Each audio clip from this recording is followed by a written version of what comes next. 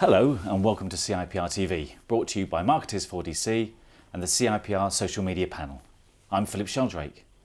In today's show, we'll be debating the 2,000-page Leveson Report and the impact it has had to both journalists and public relations professionals. Simply put, there's mutual dependence between the media and PR, but also mutual caution. However we characterise this relationship, there is no doubt that both professions flourish under each other's watch. And whilst journalism may bear the brunt of the recommendations proposed by Lord Leveson in his report, they will also have an impact on the public practice of public relations too. Joining me in the studio today to debate Lord Leveson's findings are representatives, if you like, from both sides of the fence. Michelle Stanistreet, General Secretary of the National Union of Journalists, and Jane Wilson, CEO of the CIPR. Welcome to you both. Hi. Hi. And as usual, you can join in the discussion too. If you have a question for Michelle or Jane, you can use the submission box on the page right in front of you now, or tweet, or indeed any comments about the show just using the hashtag #CIPRtv. Let's crack on. It's three working days since the report emerged. What's your take, Jane? Well, I've read the full report 3 times over. Of course, 2,000 pages. Yes. Broadly, I think it's as people expected. The interesting thing is the guy down the pub probably says, yeah, that's what I would have come out of. Mm-hmm. It's fair, it suggests something that's independent, and it suggests something that has the ability to have a mechanism for hearing complaints, but most of all is that something is other than the newspaper industry, and I think that's the most important part of it. So a possible improvement on the Press Complaints Commission? To say the least. To say the least. And Michelle, what about your members? What's your collective take on the state of this? Well, there are certainly some aspects of the report's findings that we have some reservations about. Any potential changes to data protection legislation or enhancements to PACE or off-the-record comments, those kind of things we have real concerns about. But on the fundamental issue of how we improve the regulatory system, I think Leveson's got much to recommend it, and I think the focus on a new independent system that's genuinely accountable, that includes the public in a way that the PCC simply hasn't done, and it hasn't involved journalists in the industry either. I mean, I think those things would be a vast improvement on what we're currently have at the moment with the PCC. Am I looking at this as a show with violent agreement? You both seem to be saying the same thing. I'm sure we'll find something, but I think what's really important here is that interesting talking about the public, because the question one must always ask is, well, in what way does this serve the public, in what way does it serve the public interest? And actually there were some really interesting recommendations about perhaps looking at a revision of the code and putting that out to public consultation. Can you imagine suggesting that the public would be involved in the editor's code and the code for journalists to work to? I think there's some nuggets in there that haven't necessarily made the headlines over the last few days. And I don't think fundamentally there's nothing really wrong with the code, whether it's the editor's code or whether it's the NUJ's own code of conduct that our members sign up to. It's been about how that's worked in practice, and it's, you know, the PCC, in our view, has been a bit of an old boys club for so many years now, and it's served the interests of a very small vested interests part of the industry, the editors and the owners. And I think it's about reaching out and diluting that control and participation so that members of the public, for whom the press is there to serve and to reflect, actually take a big part of the new system of regulation in a way that is a bit more of a co-regulatory approach. And we've had that situation in Ireland, where the NUJ also represents members in Ireland, and we have a new press council there that's been working over the last few years, which is underpinned by statute, and it is co-regulatory in the sense that it has a majority of members of the public who are part of that panel, and I think that makes a big difference. Well, we'll return to that nuance in a moment, but there's one phrase you used early on there, which was, there's nothing wrong with the code of conduct. In that case, has it just been that the conduct hasn't followed the code? Well, there are elements of the editor's code that we'd like to see changed. We think the NUJ's got by far the best code in the industry. Okay. So, you know, obviously we'd love them to adopt our own code, but fundamentally the codes have been there, but actually in practice they've been not being implemented and upheld, and that's the big difference. It's about the industry being genuinely accountable and the editors kind of not marking their own homework, as it's being called by many. Not marking their own homework, in other words, self-regulation doesn't work. Oh, I think that's a bit simplistic, because I was just paraphrasing what Michelle was saying there. But self-regulation can be self-regulation by an industry using independent structures and independent mechanisms and sources and people.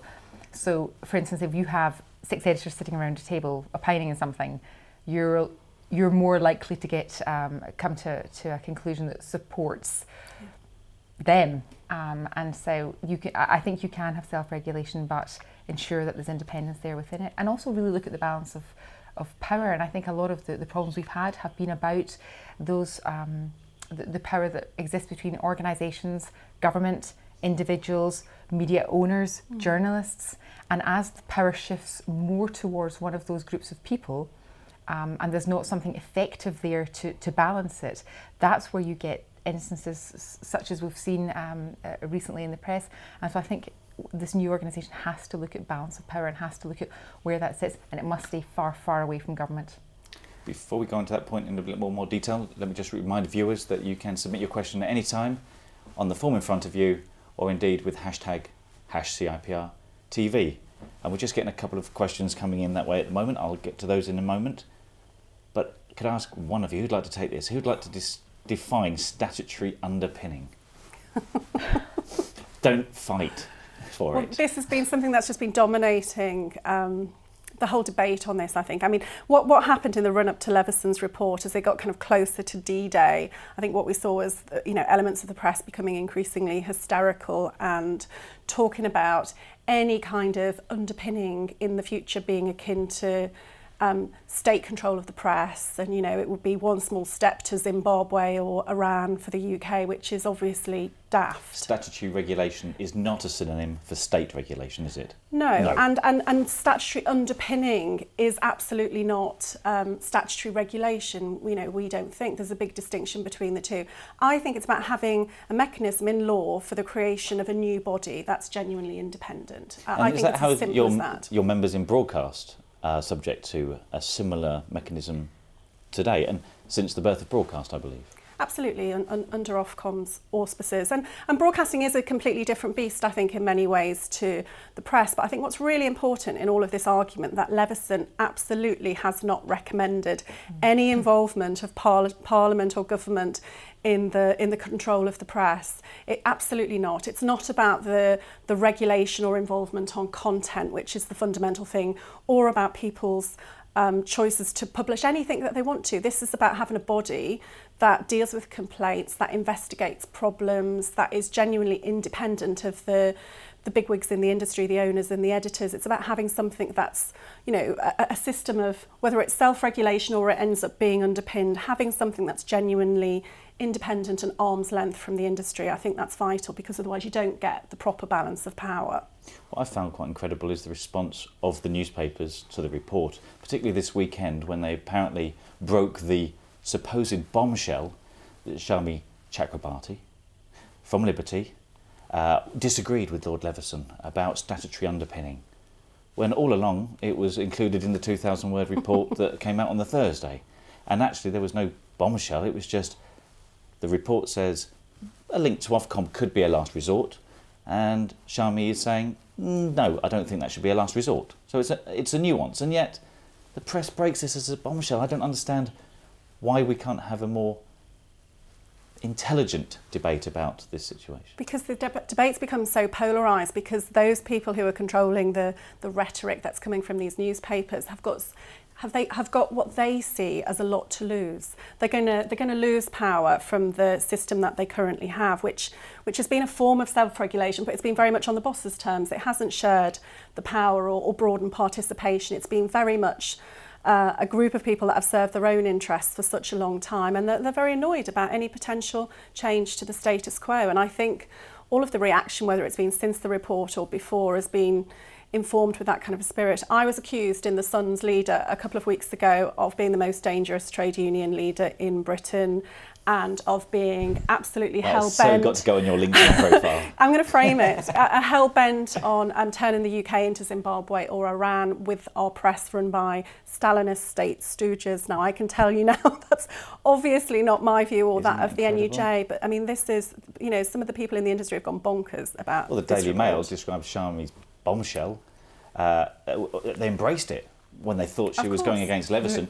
And Who yet, thought we'd see that day? I know. Just a few months ago, they were calling, you know, the Human Rights Act a harbour for criminals and parasites. They don't have to chop and change. Absolutely, and Charmaine's made it perfectly clear this morning that actually she's not keen on Ofcom as being the potential backstop if the industry doesn't opt into this system. I mean, I think that's critical. The industry can choose not to be part of this new body. Nobody's forcing them to. There'll be some carrots to entice them to be part of it, but they're not going to be, Leveson's not going to be standing there instructing them to be part of this new group. They will have the choice. There's an interesting question coming on that compulsion side of things.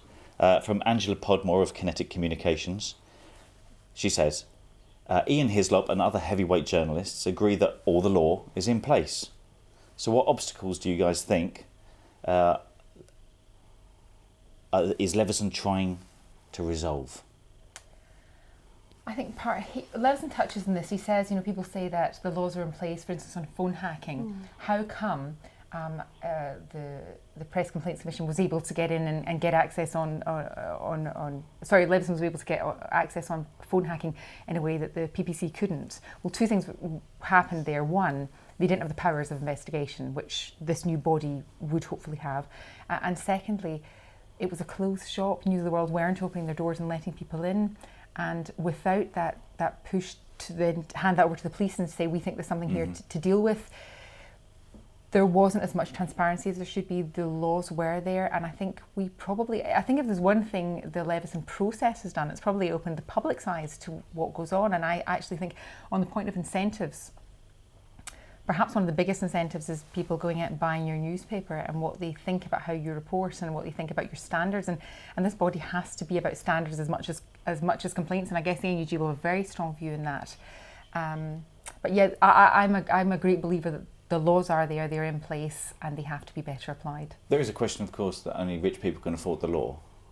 And I think one of the issues in terms of the incentives will be for the industry, for the publishers, of being part of the new body as Leveson prescribes. It will be that if they're part of this new body and this new club, then actually there will be a benefit if people make complaints in terms of going to that new body first rather than going down the libel laws, which only the rich and powerful can really afford to exploit in this country. And so I think that will be a big enticement for members of the industry, and it's happened that way in Ireland. But I just wanted to follow up because what you were saying about the kind of culture. Leveson was also, you know, it was part of that inquiry was looking at the culture of our newsrooms, and one of the things the NUJ did was bring evidence about the problems of day-to-day life in far too many newsrooms with journalists being bullied. We gave evidence on behalf of journalists who were too frightened to come forward to the inquiry in person, so we did it anonymously.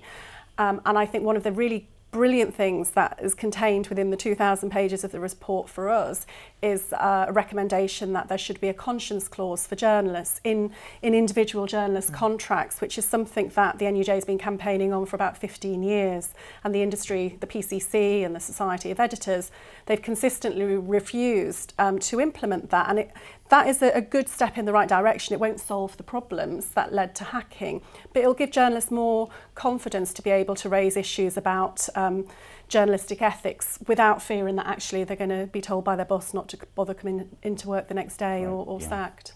And it's actually, that's heightened.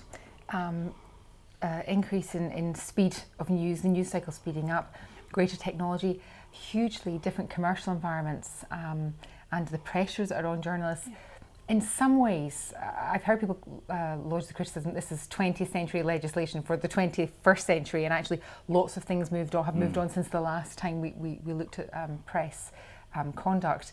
But I do think these things have to be taken into account, both the commercial and the technological advances. That's a perfect segue, Jane. Thanks for setting me up for two questions here on a very similar point. One from @Gemma Griffiths, who presents this show from time to time, and also from, forgive me if I mispronounce your name, Kaomi Buckley.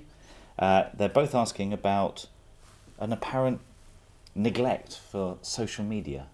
Do you think it was neglected, or was it just all wrapped up in terms of the output of the press? Leveson certainly mentioned it, and he said, you know, he himself admitted those commercial and technological changes that have happened, the pressures that are happening. It wasn't the remit of this particular inquiry, is my take from it, but I don't think one can ignore it, partly because he touched on it a bit in plurality. He talks about the fact that newspapers are in more spaces than just print, and one has to consider that. But then you've got journalists themselves blogging and texting, and you've got others who are completely outside the media industry affecting it. And certainly from a public relations point of view, we've seen our jobs change entirely. No longer is public relations synonymous with media relations. And so I do think there's a gap there, but that is perhaps maybe a Mark II. I'm just not sure whether that would sit inside a body that governs the press. And the press is so specifically different in the UK to all other forms of media and news and reporting. Michelle, put you on the spot, just if I may just rephrase the question for you, just to put you on the spot. Should The Sun have published Prince Harry's photographs from Las Vegas? Oh gosh, it's quite different. But that was online, so they could update their online presence. They said the photographs were already online. QED, we can publish them too. I think you could probably argue, forge an argument on the back of security and public interest in a way that you couldn't do with the topless pictures of Kate. I think that the two cases were quite different and quite distinct. Just following up though on the issue of social media and online, because Leveson has been criticised in recent days. I think it's about 5 or 6 pages, I think, is devoted to this out of such a huge, vast report.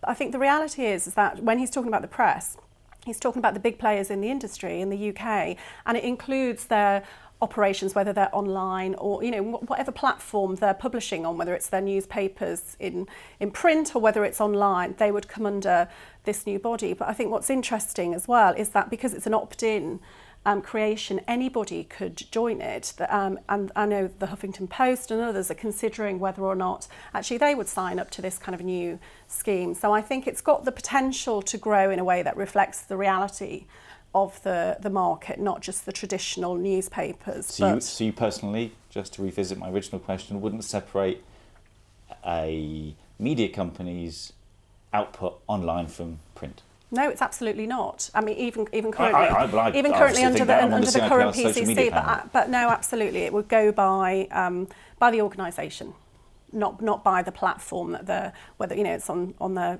app or whether it's online or whether it's podcasts they're doing. But of course, though, that's it. It's not just lots of press owners will be looking more. I mean, who would have thought the Guardian are considering scrapping its print edition, and it will go to look much more like a traditional broadcast media organisation. And I think things are changing so fast. We'll have to. This will need more revisiting in the next few years. So, is David Cameron right, or is he wrong? Which side of the political divide do you fall on? It sounds to me like you're on the Prime Minister's side of the House.